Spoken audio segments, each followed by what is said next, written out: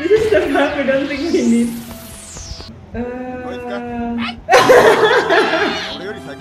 Monkey D. Luffy. 七部会なんて目じゃないわ。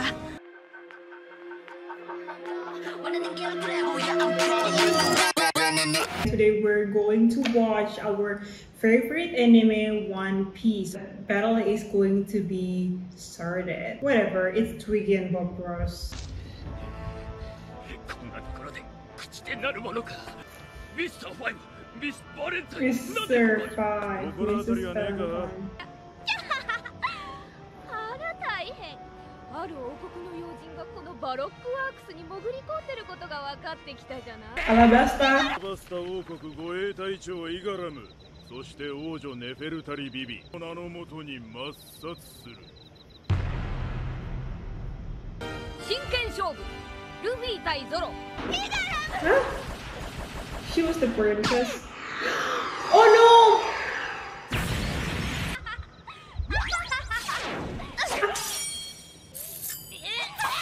So she's a princess. No wonder your eyes looks so elegant. Oh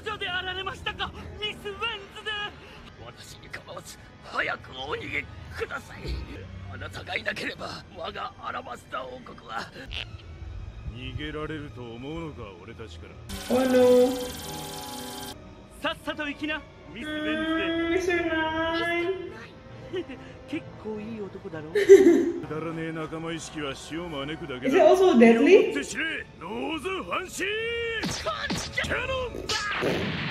What did he inhale?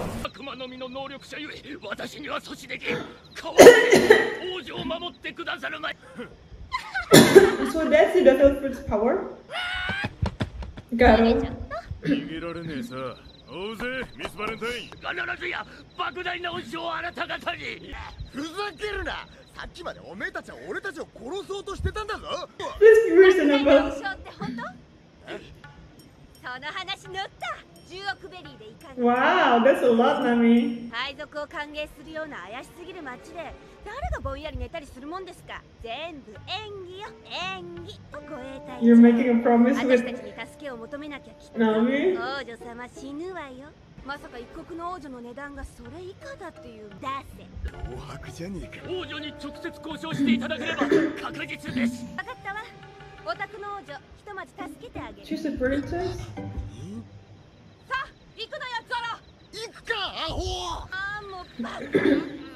私のお金は私のものだけど、私の契約はあんたら全員。ちょっと切ってきてくれるだけでいいのよ。あのアホ国と違ってね。Luffy wakes up. そんなこと言ってあんたあいつらに勝てないんじゃないの。言い直してんじゃねえよ。ローグタウンで刀を買いたいって言うから貸した10万ベリー。俺は10万そっくり。だけど返すときは3万、つまり30万ベリー返すって。 Excuse me? 大抵もんがある。あんた約束の一つも守れないの。てめえろくな死に方しねえぞ。そうね、私は地獄へ落ちるの。 She knows that for sure. ビビ様にもしものことがあったらアラバスタ王国はもう終わりだ。 If she's a Nefertiti, あの方 can Karen fly? その船でこの島を脱出するのよ。そしてアラバスタへ。 Why is she running away from the kingdom? What for though? なんじゃこら。 Oh, behind you! Whoa! And here, Luffy going to see this unfolds right in front of him. She's also working together. Oh, oh Mrs. Monday. I love you, Miss Monday. 友達の盾になってぶちのめされた。 Oh, Miss Monday, I love you. あんたがやられたらミスター8とミスター9の犠牲まで無駄に。お笑いね。 I hate her already, Miss Valentine. I wish you well. Wow, she's fast. You die a hero, Miss Monday. Get out of there! Baby-sama, 俺 go! は全身を起爆させることができる。 What? 爆弾に私のキロキロ並みの力で裏切り者ミスマンデーを地面の下に見つめてあげるわ。3機 Oh, that is their power. 100キロ1000キロ No! あ Miss Monday. なたそれでも生き残る。 Yes, she could. 俺たち Is she going to fight back? 生きて帰るわアラバスタに Oh, Zoro, come on.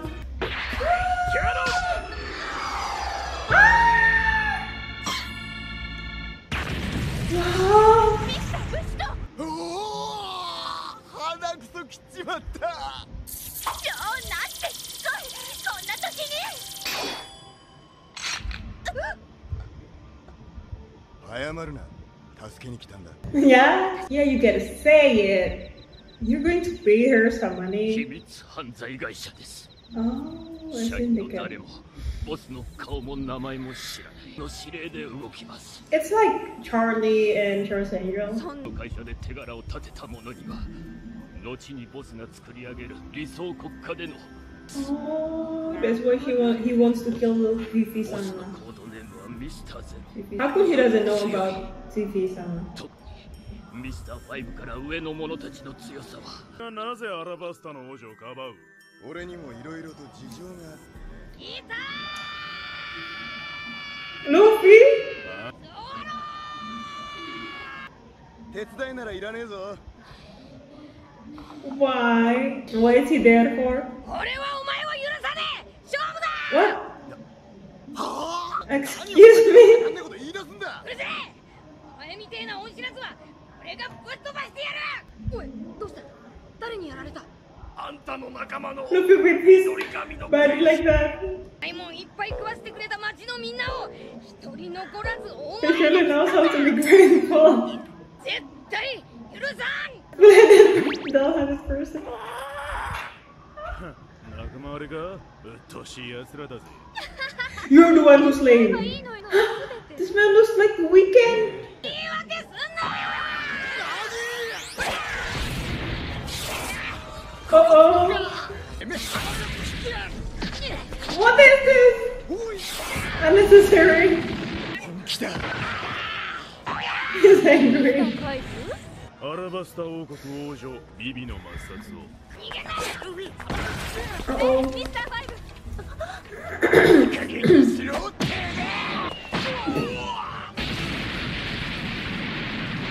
He's using Luffy as a cannon.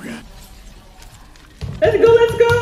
そんなに仲間同士で殺し合いてんなら、事のついでに二人とも俺たちの手で。 Huh? What in the world just happened? 覚悟なさい爆風にも乗る私の今の上ミスター武士の避けてその女はうるせえそれどころじゃねえんだよああいい運動してやっと食い物をマロックワックスのオフィサーエージェントやっと本気出せる Zoro! 落ちて全員賞金稼ぎでつまり俺たちの敵だったんだ手抜しすんじゃないわよくらえ1万キロプレイ Oh! Zoro! このうすらバカが Fifi, you better run, girl. こいつが仲間じゃなかったのあまだまだ This is the map we don't think we need.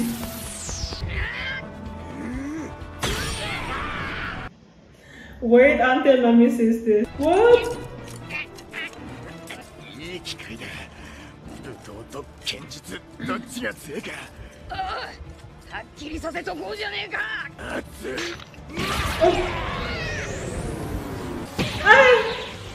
Okay, are they actually as good? They're nakamas after all.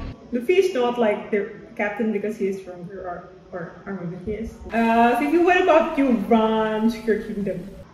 今のうちに通っちゃって平気かしら You have to think about Miss Valentine. Oh, I thought it was the voice of the bird.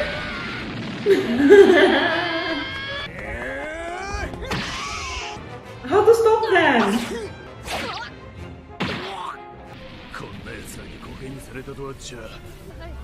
私たちの真の恐ろしさ見せてあげましょう Really? Compared to this two? They're not mocking you, they just don't care about you. ごちゃごちゃうるせえな勝負だ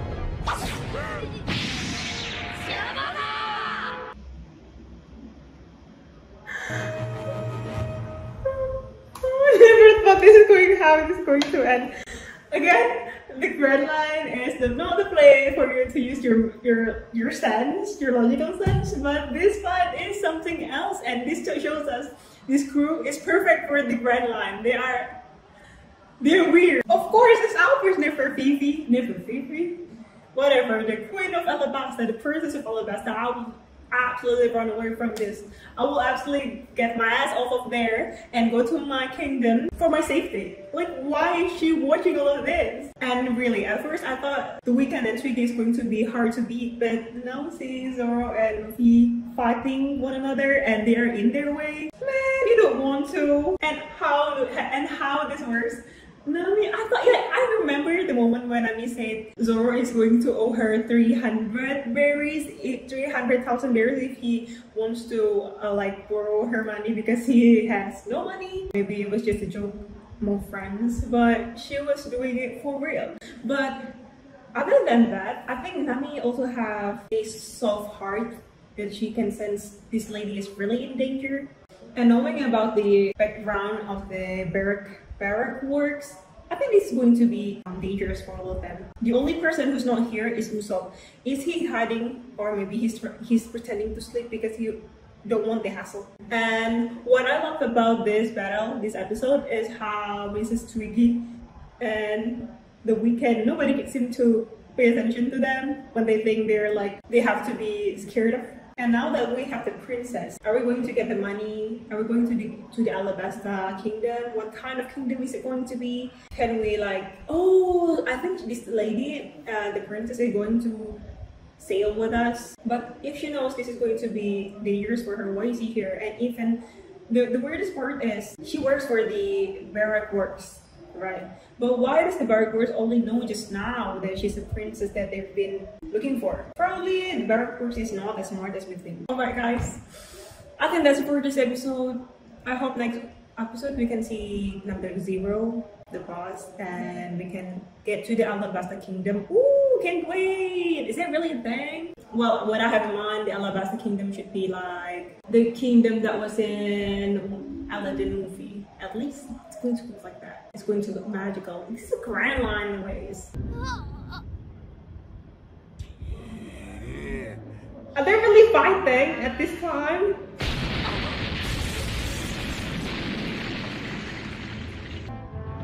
We're just getting started.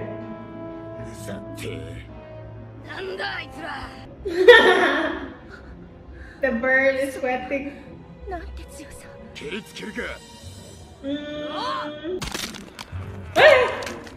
What? What's with the wind around them? What about you, go?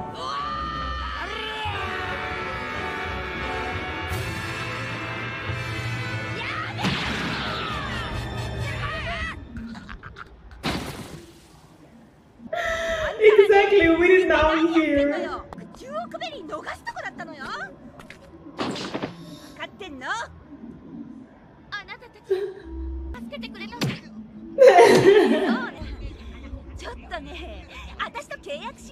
Contract? He's even scarier. They're friends already.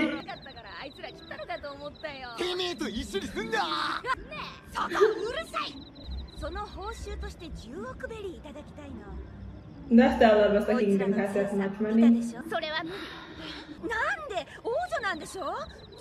She doesn't want to go back to her kingdom. Like the Atlantis.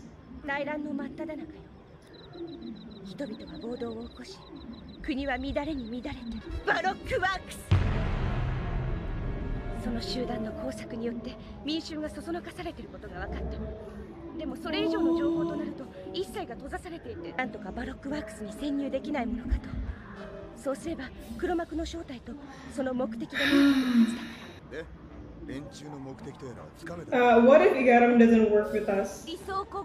What if...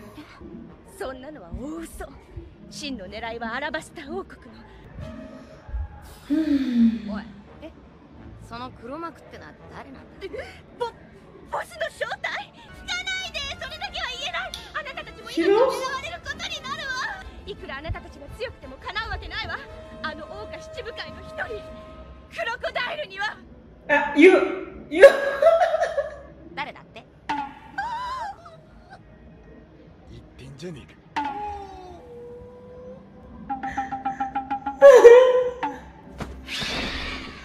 Oh no.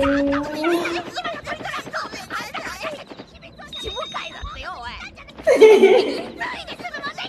Nobody wants to know. Neither do I. そこ会えるとは運がいいぜ。あんなやつだろうな。黙れそこ。バレてないもん逃げる。Nah. She's showing her. Is it for the bounty hunter? ごめんなさい。面白いなあいつ。なんかゾクゾクすんだ。私の貯金50万ベリーくらいなら。Is that how they read it? おっさん、ウケるぞそれ。1000人くらいの追っ手が来る。Nami. そこでこのように私が王女になりすまし、さらに3人分のダミー人形を連れて手が私に気を取られてる隙に、ビビ様は皆さんと通常航路でアラバスタへ。ちょっと待って。 I appreciate. 王女を送っていくって誰が言ったの？王女を送ってく？なんだそれ？話聞いてなかったのか？クロコダイルが追ってくるっつってんのよ。クロコダイルってそんなに強えのか？奴は今は七部会の一人。合法的に Warlords! 海賊なので継承はかかっていません。ですが、かつてかけられていた賞金額は8000万ベリー。8000万ってアーロンの4倍じゃないのよ。断んなさい。あ、面白そうだしな。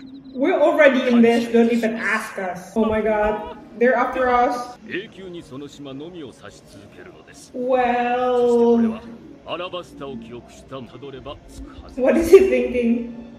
His petition is not even the same. 祖国で会いましょう。 What about the dolls? 行っちまったな。 I want to laugh, but I want to cry at the same time. I don't know what I'm feeling. I feel like crying, but this is so funny that he dressed himself as Fifi-sama. What's this? Holy moly. Is this crocodile?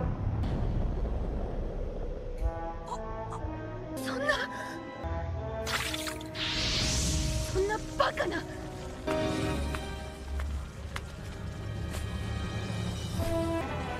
立派だった。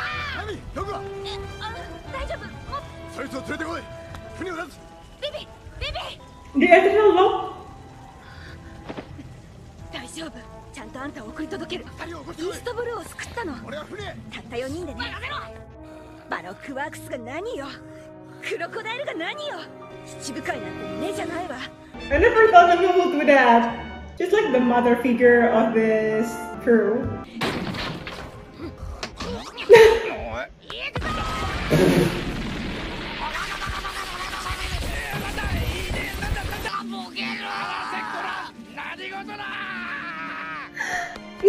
Where's Caro?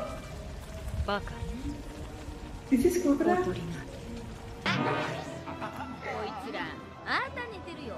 けどここに置いてる。おい、どうした？カルガモがいないんだって。俺より先に来てたぞ。行くぞおい、楽しい街だし、女の子が可愛いしよ。こんないいもん、今度はいつできるかわかんねえぞ。ゆったり行こうぜ。俺たちはまだ朝にもなってねえし。おい、あいつらに説明を。めんどくさいとこ省いたから。船を岩場にぶつけないよう気をつけなきゃね。任せときなさい。で、今のルフィ？にゃ。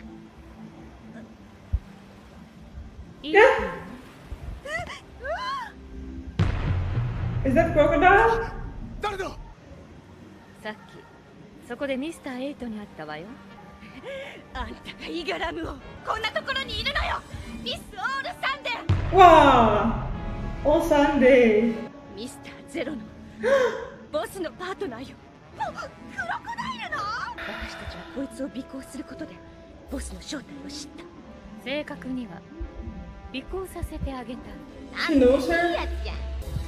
Maybe she wants to be a princess too. つい協力しちゃったのよ。あまりにもバカバカしくて。なめんじゃない。 She's really suspicious. そういう物騒なもの、私に向けないで。Did she also eat devil fruit? Control objects?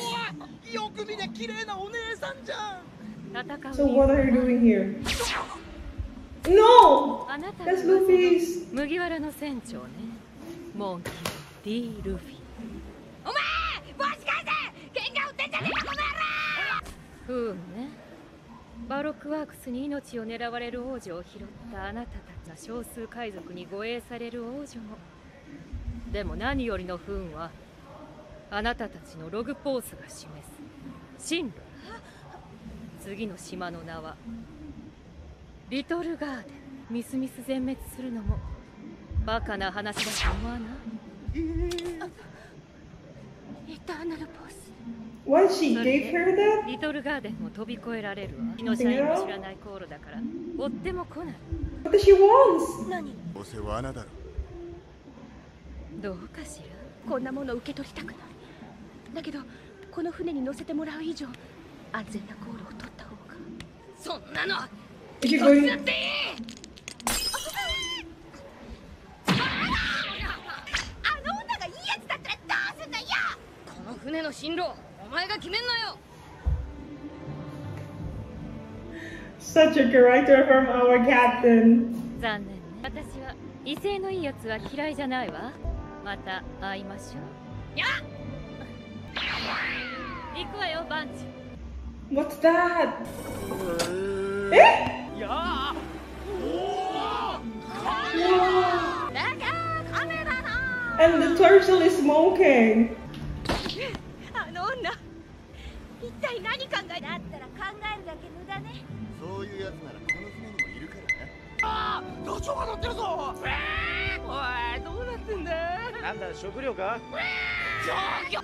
本当にこの船に乗ってていいのか。 It's okay, honey. みんなに迷惑 No. かけたくなかったら初めからそうして。ごめんなさい。おお、腹減ったぞ。 He doesn't care.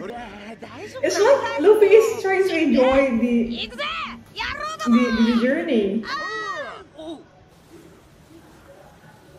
見物ね。リトルガーデン。